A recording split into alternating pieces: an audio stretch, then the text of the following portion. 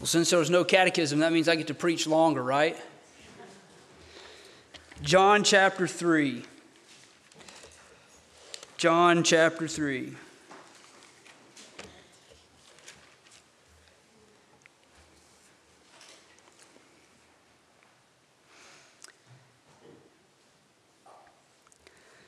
We'll begin reading in verse 16. Brother David already read the whole chapter, so we'll just read a few verses, including all of our text for today. John 3, begin reading in verse 16.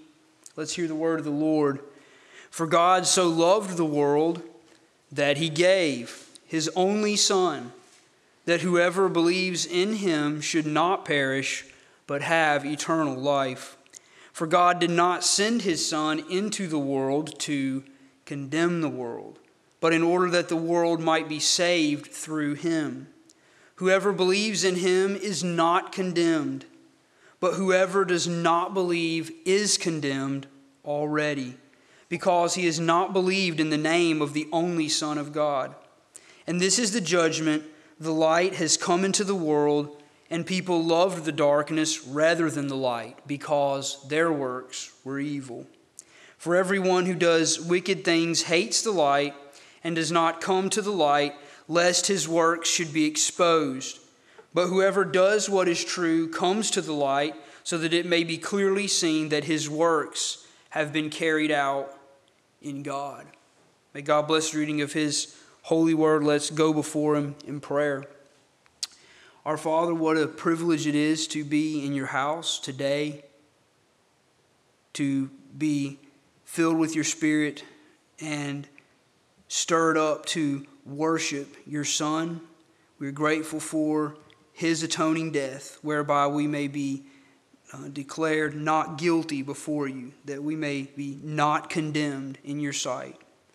We pray that you would teach us from your word this afternoon, that you would remove all hindrances and obstacles to hearing and understanding your word, that you would forgive us of our sins, that you would destroy our flesh that would seek to hinder us in our walk with you and in our love for you.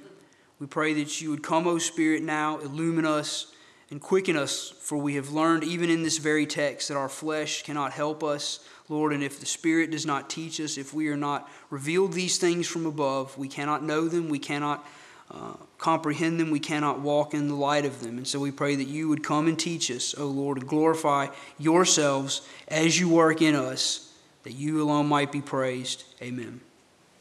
Last time together, of course, we considered perhaps the most well-known Bible verse, the most well-known synopsis of the gospel, John 3:16. Of course, the teaching that the world hated God, this world that he has made. We hated God and made his world unlovely, and yet he loved his rebellious, tarnished world, and into it sent the sinless Son of God that it would be redeemed. That Son that now speaks to Nicodemus, testifying to the eternal truth that he knows. While mankind has been the destruction and the defilement of the world, Jesus Christ is the glory and splendor of heaven, come down to testify to man the things that he knows, the things that he is, things that he, as the sole ambassador from heaven, can declare to lost men such as Nicodemus.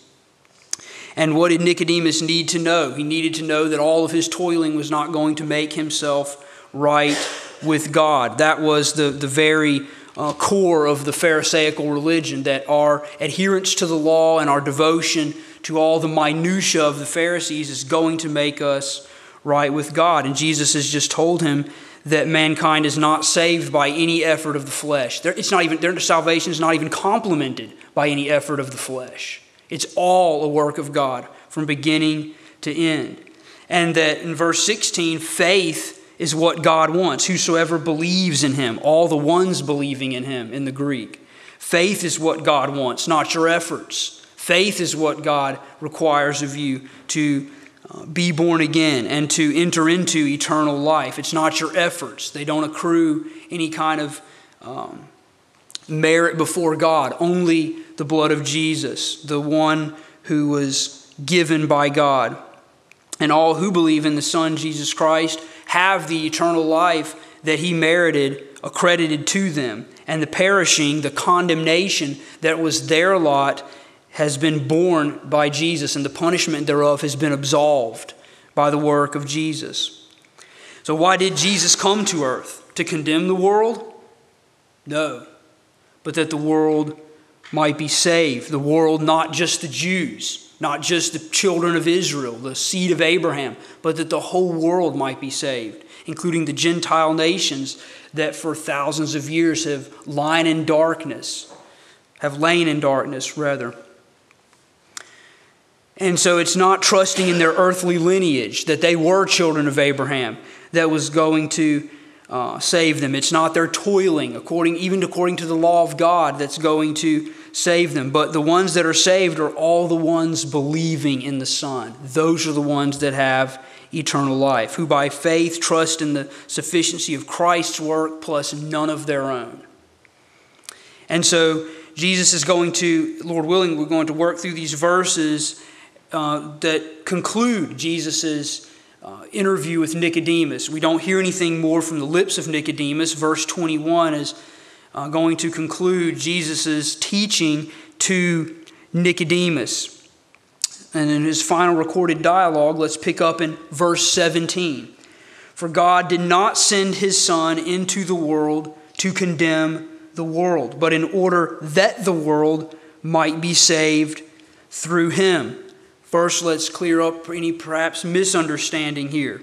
Again, no more than in verse 16, this passage does not teach a universal salvation, which is called universalism, the idea that all souls will be saved in the end. Some may have to go through a purgatorial time in order to be cleansed, in order to make the heavenly kingdom, but all souls are saved in the end. The condition of faith unto salvation makes no sense at all if all will ultimately be saved. There's no expediency to the gospel. There's why this condition, we're all going to make it in the end. Quite the contrary, in one of John's other books, Revelation 21:8, as for the cowardly, the faithless, the detestable, as for murderers, the sexually immoral, sorcerers, idolaters, and all liars, their portion will be in the lake that burns with fire and sulfur, which is the second death. There's that perishing that John 3:16 is talking about. But if God had sent Jesus purely according to justice and not love, John 3:16 might have read something like this. For God was so angry at the world that he sent his only begotten Son, that all should perish in eternal death. But in love, God sent his Son. And God very well could have judged the world with total condemnation. He did it once in Noah's day. And mankind, those who are apart from God, walk around expecting the condemnation of God to fall on them. But God made a covenant with Noah. He made a covenant with Moses and with Abraham and with David. And we have a whole history of grace that brings us to John 3:17. God did not send his Son into the world to condemn the world. This term condemn comes from the Greek krino, which is to select or to choose. And John uses it a number of times. It's used 114 times in the New Testament. John uses it 14 times in his gospel, and he uses it 9 times in Revelation as well. It's interesting in John's gospel how this is the first mention of it right here, of this term in John 3:17. But it's interesting how in John's gospel, the judgment is said to belong to the Son in multiple places. Just a page or two over, John 5:22. The Father judges no one, but has given all judgment to the Son, that all may honor the Son just as they honor the Father. Whoever does not honor the Son does not honor the Father who sent him.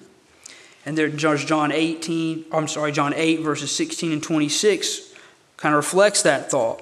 And then the last mention of this term in John's writings, indeed the last mention of this term in all of Scripture, is in Revelation 20, verses 12 and 13, of this judging, this condemnation of which John speaks here.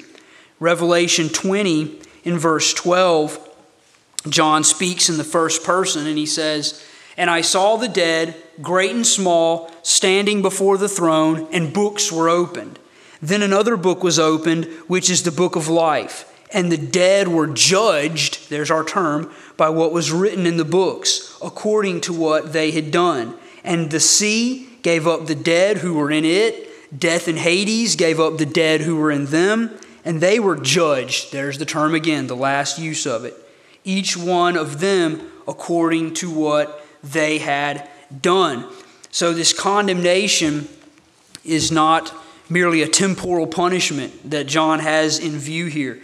There is either those who are believing, who go on to eternal life, or there are those who do not believe and they go on to eternal condemnation, to eternal damnation.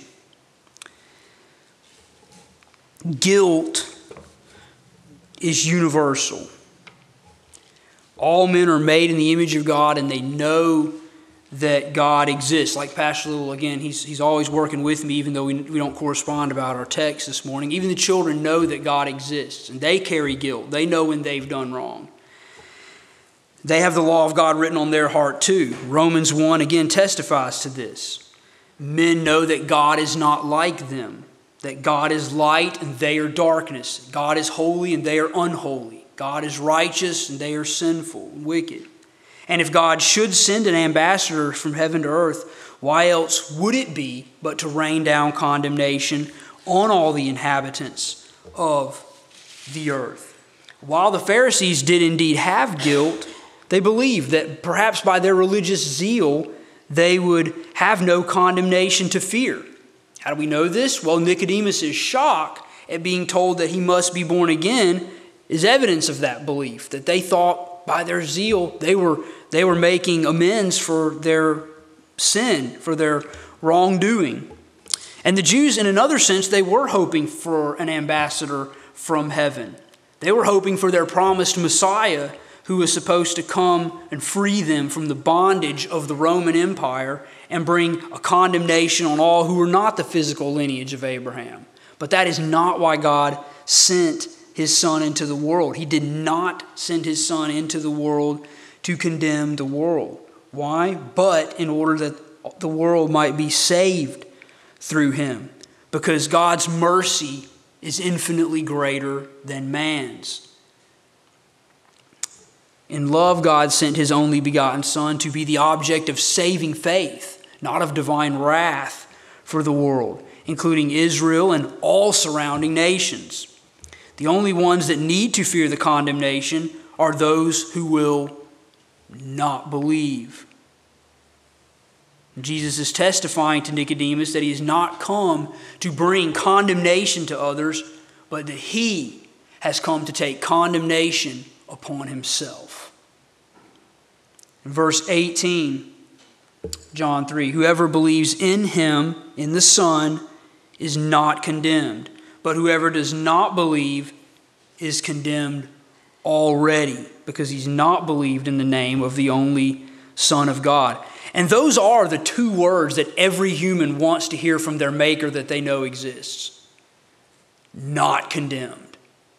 Because that's their great problem. That's their crisis, that they walk around condemned. And for those in Christ Jesus, this is a blessed reality now. Like Pastor Little said during communion, we're not partially saved now and we'll be fully saved when we enter heaven. We're fully saved if you've believed in Jesus now. You are fully saved now. Your guilt is cleansed now. If you have been forgiven of your sins, you have believed in the gospel, and the Holy Spirit has indwelt you, bears witness to your spirit, you are a child of God. You are fully a child of God now.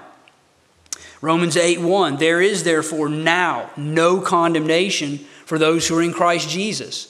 The hymn writer says about those souls in heaven, they're more happy, but they're not more secure than the souls of the saints on earth. They're more happy because they comprehend more of Christ. the great delight of our souls. But they're no more secure than any of God's precious ones on this earth. None of them will be lost either. They will all make their heavenly home, and they are just as much a son and daughter now as they will be 1,000 years into their heavenly existence. But for those who reject the gospel, as long as you reject the gospel, you are under the wrath of God. There is no neutral state between believing and unbelieving. Well, I'm not under his wrath yet because I still might believe in the future. Oh no, you're under his wrath now if you're not believing. Don't entertain these thoughts of, well, I'm kind of waffling between the two. Oh no, you're under his wrath now if you are not believing in the gospel. Do not kid yourself. Do not toy with God. You are under his wrath if you do not believe the gospel. There's no virtue whatsoever in a kind of agnosticism that says, well, I don't know if I believe or not. Maybe I did, but I wasn't sincere. I'm not sure. Well, if you're not sure, then go ahead and believe. Quit wasting time thinking about the past and whether there was a day back then I believe. Believe today. Today's the day of salvation. How long will you halt between two opinions? Serve the Lord. Believe in him. Take him at his word. Don't waste any time. Well, I'm not sure if I believe. Well, get sure, because eternity's coming and Jesus is going to return. So get sure. You can know for certain that you are under the wrath of God if you have not believed in his Son for salvation. And when you hear that Jesus did not come into the world to condemn the world, do not take that to mean you'll get clean away from any kind of retribution from God. Well, if he didn't send it to condemn, then I must be okay. Oh no, don't buy into universalism. There is a condemnation, and it is for those who will not and willfully refuse to believe the gospel. You should fear the condemnation of God if you have not believed, because it is for those who will not believe. And do not presume that you are free from condemnation if you will not believe, because the condemnation is reserved for those people who say, well, I will not believe. I've heard the gospel. I don't like it. They mock it, but they will not believe. Then the condemnation of God is upon you now. And so what must you get to doing? Believe. Again, we must be born again, but we also must believe the gospel. We don't want to minimize or exaggerate either one of those. You must be born again. Without it, you will not enter the kingdom of heaven. You must believe. Without that, you will not have eternal life. You will not enter heaven. And so his lesson we've been learning in John 3 is, of course, good works will not save you. Religious devotion will not save you. Heritage and bloodlines will not save you. You must be born again. You must believe in the name of the only Son of God. And it is interesting today, very interesting, that the one thing which can and will and has delivered souls from the guilt and condemnation of God is the one thing other souls won't do. They will pursue anything else. They will, something as simple as believing, and they will go and devote their life to anything but that. They'll go lock themselves up in a monastery. They'll go do all these kind of good works and humanitarian efforts, and all the while forsake believing. God has not asked you to do any of those other things. He's told you to believe. He's commanded you to repent and believe his gospel. And that's the one thing that sinners continually resist doing. They will devote their lives in all kinds of other things for various motives. But the one thing they will not do is come and believe the gospel. Why? Because it takes the work of God. But you're still commanded to do it.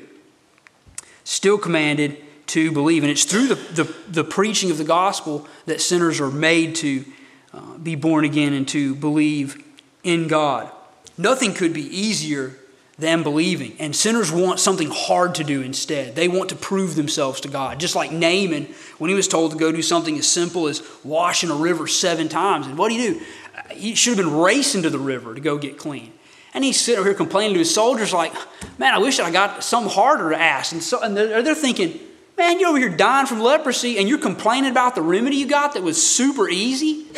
Not like you had to go through any rigorous surgery or anything. We're talking about going and washing a river. And so he listened to his soldiers and went. We're talking about something as simple as having faith in God. And yet men steel their hearts up against that and resist God. Nothing could be easier than believing. And yet sinners go about doing all sorts of hard things. in an effort to appease God, to impress God, to show that they are devoted to Him in some way.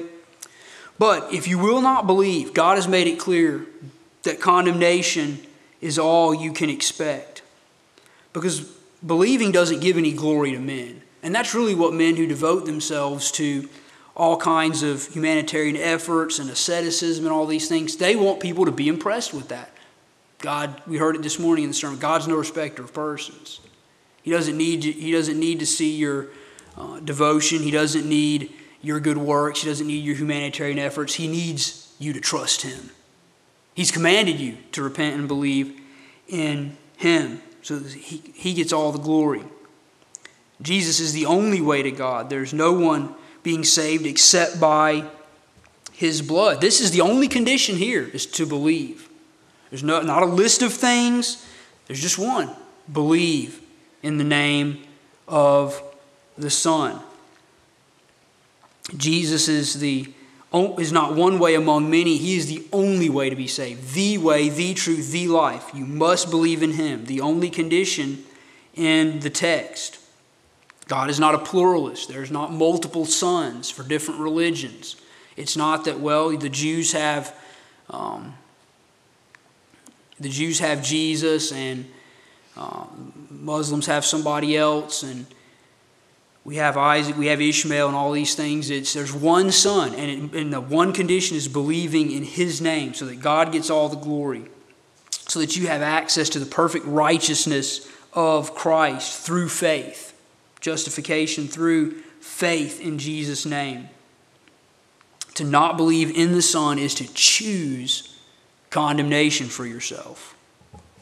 For the wrath of God is quickly kindled. But for those who believe, who have kissed the Son, they are blessed for taking refuge in Him. And so as long as you do not believe, you carry privately the verdict that will one day be publicly broadcasted before everyone who ever lived on the earth. Condemned eternally. And you are condemned already, as the text says, because your verdict is clearly known to you. As long as you live and breathe and have not believed the gospel, you are a condemned man or woman. Thus the urgency to repent and to believe and to find Christ. Seek Him while He may be found. Today's the day of salvation. Poole had a good illustration on condemned already. He said it's like a man with a mortal wound on the field of battle. He's not dead yet, but the wound is mortal, and he's very soon going to die. If you have not believed in the gospel, you have a mortal wound. You are right now not dead yet. You've not entered into that eternal punishment and condemnation, but it is coming. It is coming. Therefore, repent and believe. What are you waiting for? And what is the reason given for this condemnation? What is the reason? We've talked before in John 3 about how you must be born again, the divine sovereign work of God in regeneration. You must be born again. So perhaps the reason for the condemnation of a sinner is that God chose not to give them second birth. That God chose not to elect them unto salvation. Is that the reason that the Scripture gives for this? What is the reason the Scripture gives for your condemnation? It puts it all on you, the responsibility, because He has not believed. There's the reason for the condemnation. It's not any fault of God's that you are lost and eternally condemned. Your condemnation is your own choosing because you chose not to believe. Your condemnation is not God's fault. Your condemnation is your fault. And as God says in Ezekiel 33:11, say to them, as I live, declares the Lord God, I have no pleasure in the death of the wicked, but that the wicked turn from his way and live. Turn back from your evil ways. For why will you die, O house of Israel? Why have you chosen death, is what the Lord is saying. Why will you die? God is not willing. God has no pleasure in the death of the wicked, not willing that any should perish. So forsake every other hope for eternal life and believe. Forsake Phariseeism. Forsake trusting in anything you've done. It's because of what you've done that you need to trust in Jesus. Verses 19 and 20. And this is the judgment, the crisis in the Greek, based on the noun verb. Noun verb, that doesn't make any sense. The noun version of the verb condemned in verses 18 and 17. And this is the judgment. The light has come into the world, and people loved the darkness rather than the light because their works were evil. For everyone who does wicked things hates the light and does not come to the light, lest his works should be exposed. Throughout the Scriptures, but especially in the New Testament, light is equated with godliness and holiness, and darkness is equated with sinfulness and wickedness. This is popular contrast that's made. There is one in the Old Testament. There's probably more, but there's one I know of. Proverbs 4, 18 and 19. We see a contrast made there between light and darkness. But the path of the righteous, this is Proverbs 4:18, is like the light of dawn, which shines brighter and brighter until full day. The way of the wicked is like deep darkness. They do not know over what they stumble. And then in the New Testament, there's a multitude of contrasts here, including the one in John 3. If you look at John 8, verse 12, we see it again. John 8:12, again Jesus spoke to them saying, I am the light of the world. Whoever follows me will not walk in darkness, but will have the light of life. And then Acts chapter 26, verse 18. Acts 26, verse 18. We'll begin reading in verse 18 is fine. To open their eyes, speaking of the Gentiles there, so that they may turn from darkness to light and from the power of Satan to God, that they may receive forgiveness of sins and a place among those who are sanctified by faith in me. And then 2 Corinthians 6, verses 14 and 15. Paul writing to the church at Corinth, do not be unequally yoked with unbelievers. For what partnership has righteousness with lawlessness? There's one contrast. What fellowship has light with darkness? What accord has Christ with Belial? Or what portion does a believer share with an unbeliever? In that sequence of four contrasts, we have light with darkness. Again, Christ and Satan, believing and unbelieving. And then Ephesians 5. Ephesians 5, verse 7. We see it again here. Paul makes use of it several times.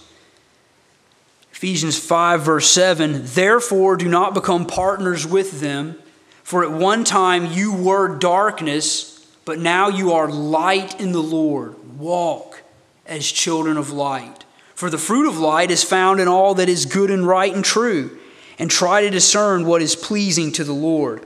Take no part in the unfruitful works of darkness, but instead expose them. And then once more from the pen of Paul, 1 Thessalonians 5, 4 and 5. 1 Thessalonians 5, verses 4 and 5. He writes, but you are not in darkness, brothers, for that day to surprise you like a thief. For you are all children of light, children of the day. We are not of the night or of the darkness. And then Peter also makes use of this contrast. 1 Peter chapter 2.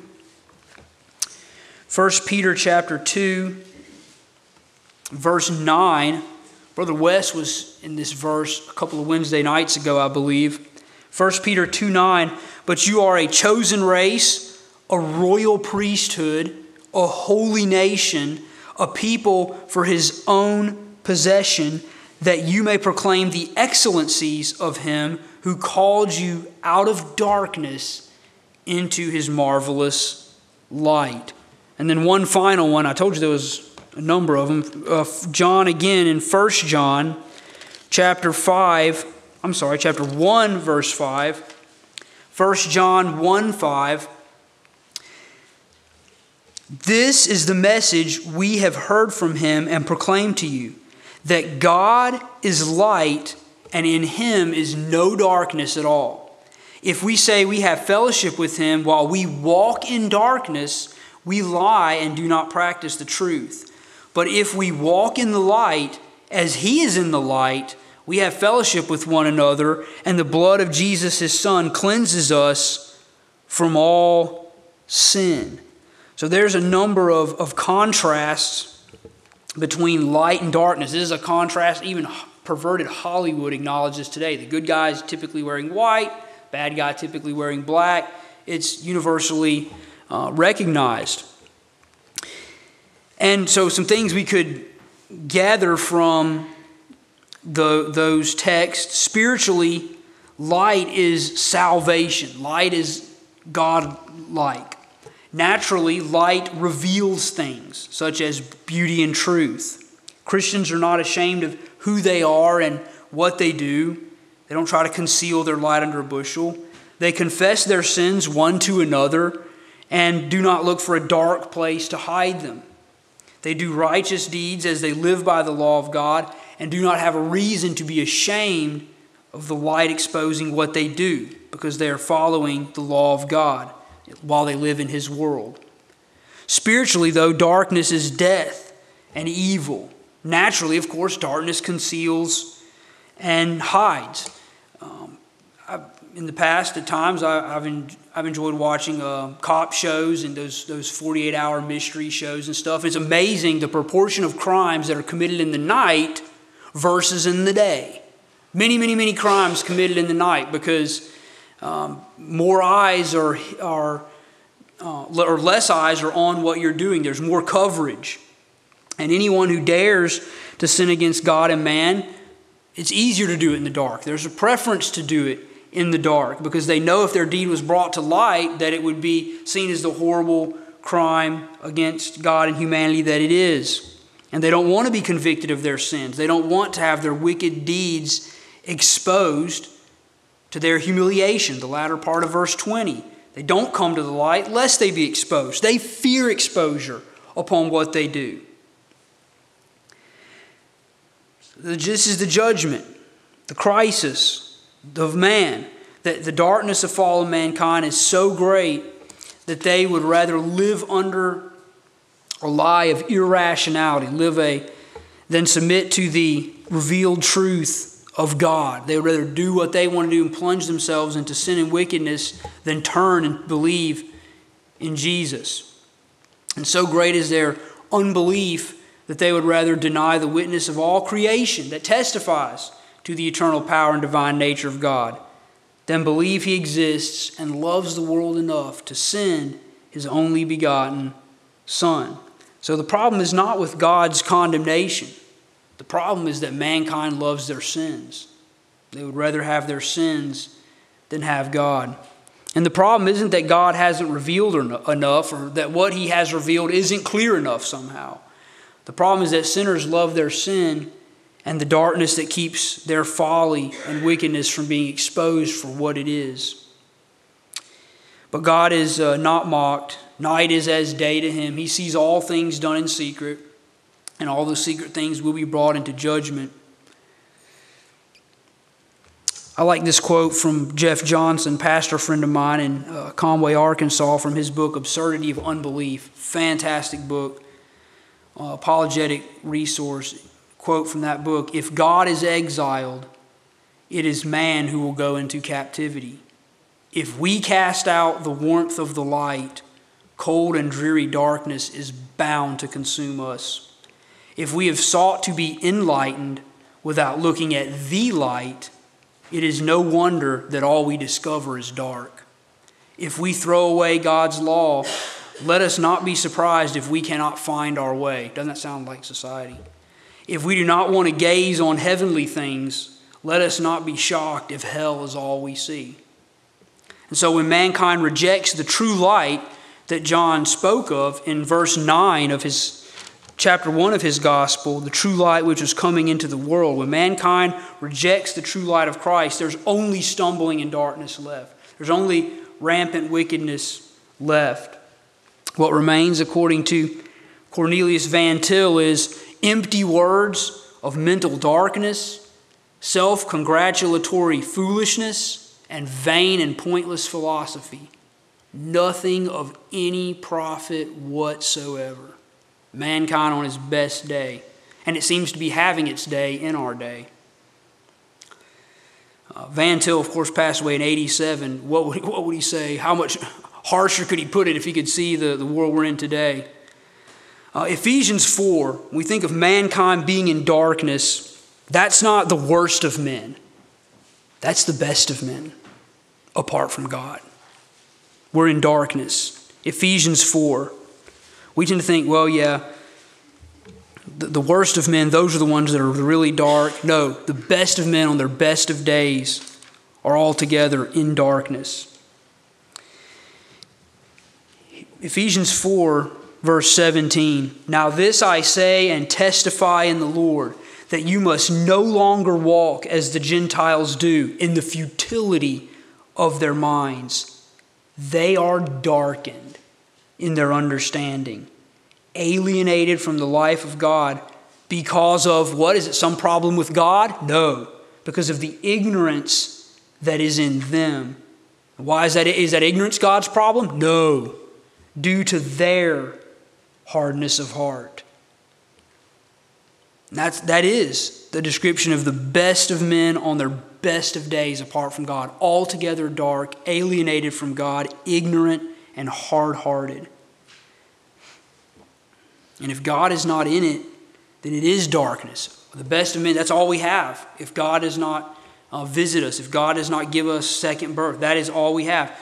On our best day, we walk around in the futility of our minds, and we see it in every area where God is not, where the true light is cast out. We see it in government, we see it in intellectualism, philosophy, psychology, education, community, religion, entertainment, business, you name it. Where the true light is cast out, darkness is all that is left.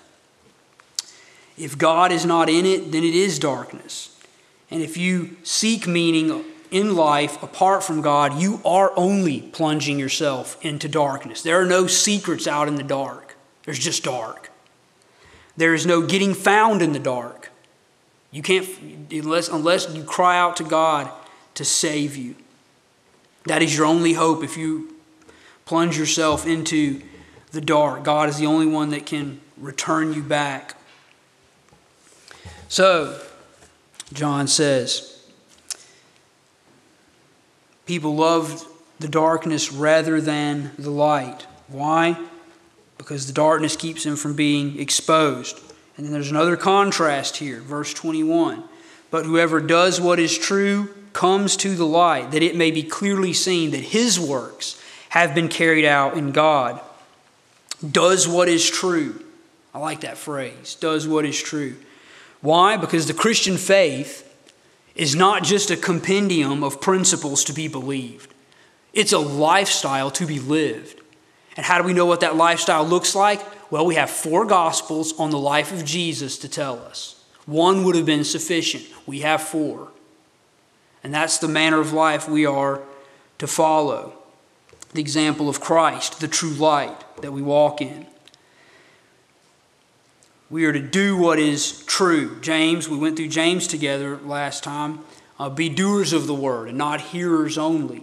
We don't just gather here just to hear things and then go out and live however we want. We come to God's house to be directed, fed from His word, so that we know how to go live the other 6 days. And we're out in the world doing our business, living with our families.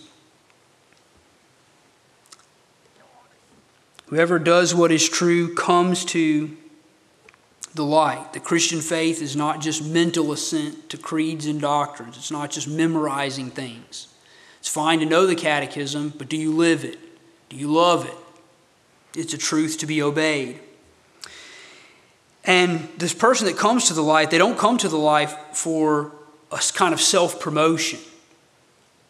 They come to the light so that it may be clearly seen that his works have been carried out in God. They don't fear the light because it's God that works in them. The carried out in God is the way the ESV chooses to translate that perfect passive participle.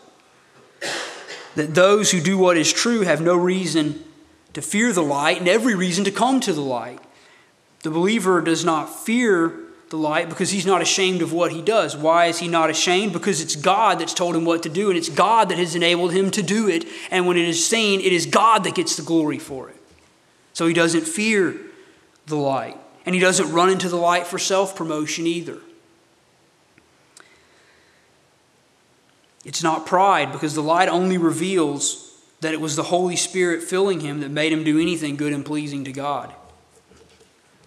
Those who are proud run to the dark, but those who are doing what is true, who are indwelt by the Holy Spirit, they want what they do to be manifest because it's unto the glory of God. We don't do what we do in a corner. We don't keep a light under a bushel, but let it shine. And that it's God that works in us to will and to do his own pleasure for his own glory. The whole reason why we exist. We cannot, of course, be born again apart from a work of God. And we can't even do any good works unless God works in us and by us. Because that's the only way good works are carried out, by God working in us. And so people who labor and toil their whole lives, well, I think I've got a list down of the good works God wants me to do, and now I'm going to go do it. Well, even if you got down to just the commandments, the 10 commandments, and kept those, you're still keeping them from the wrong motive. You're keeping them because you want God to be impressed with you, not because you are believing in the work of Christ to atone for your wretched work, and you are wanting to keep them out of a grateful heart of love and obedience unto God. So we can keep the law for the wrong motive, of course. And the unbeliever, tragically, is so blind that he sees the darkness as safety and drives into it. But the love of the believer drives him to the light, so that what God is doing in them is manifested for his glory. So Nicodemus came to the light, the true light of the world, under a twofold cover of darkness. He came to him by night because he didn't want other people, he didn't want the reporters to get out that the teacher in Israel, a member of the Sanhedrin, was conversing with this same one that had thrown out the animals and the money changers out of the temple just before. So Nicodemus comes under a twofold cover of darkness, under natural darkness and under spiritual darkness. And he has gotten a lesson. He said, we know you are come from God. Rabbi, you are a teacher come from God. And he has been taught through now these 21 verses that make up the dialogue. We, like Nicodemus, are under darkness that covers our hearts, minds, will, and emotions. Except God give us second birth, because we no less than Nicodemus need the true light of the world to break into our darkness, to give us second birth. And mankind is in darkness by no fault of God. God has not compelled us to sin, but because we have shut our eyes as tightly as possible to keep from seeing any light.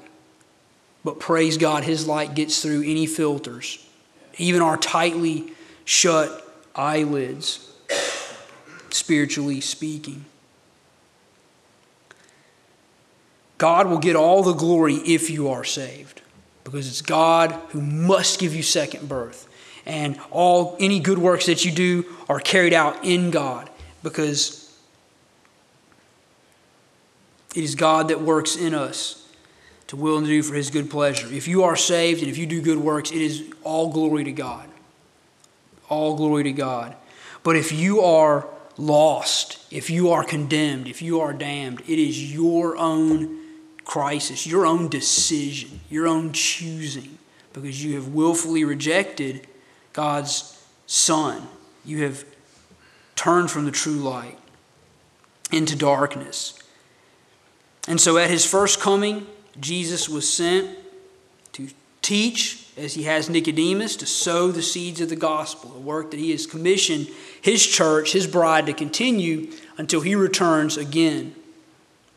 And he came at the first time not to give condemnation, but to take condemnation upon himself. But at his second coming, however, Jesus will come as the harvester to justly judge and condemn the world and all who've not believed. By world, condemn the world, I mean all who have not believed in his name and all who failed to believe in him for salvation and eternal life. So what a word to leave with Nicodemus. There it is, Nicodemus. You must be born again. You must believe in the Son. And so that is what I leave with you as we close this dialogue. You must be born again. There is no eternal life apart from that. There is no right standing with God. You must believe. You must believe the gospel. There is no right standing with God apart from that. There is no eternal life. You must believe. You must be born again. Let us pray. Our Father and our God, we are grateful that you do warn us of the wrath to come. And we are grateful that you have made a way whereby we can be spared the wrath to come in your Son, Jesus Christ, in whom we take refuge this day. If there are some, Lord, who are unsure of whether they believe or not, we pray that you would remove whatever obstacle it is. Lord, open their eyes to see the light. Draw them to yourself, I pray. Lord, keep us from trusting in anything but Christ to gain favor with you. You are pleased with but one, your Son, and all whom he mediates for. So, Lord, let us be found in him. Let us be covered, washed in his blood, regenerated by your Spirit. And we pray, Lord, that you would fill us with that Spirit, that we might do good works unto the glory of your name, that we would live as though we belong to you and that you have the right to tell us what to do, for that is altogether true. And so we pray that our lives, by obedience to you, by your Spirit working in us, would bring honor and glory to you, that we may say our time on this earth was not in vain. Pray these things in your name. Amen. Our brother Josiah is going to come lead us in a closing hymn together.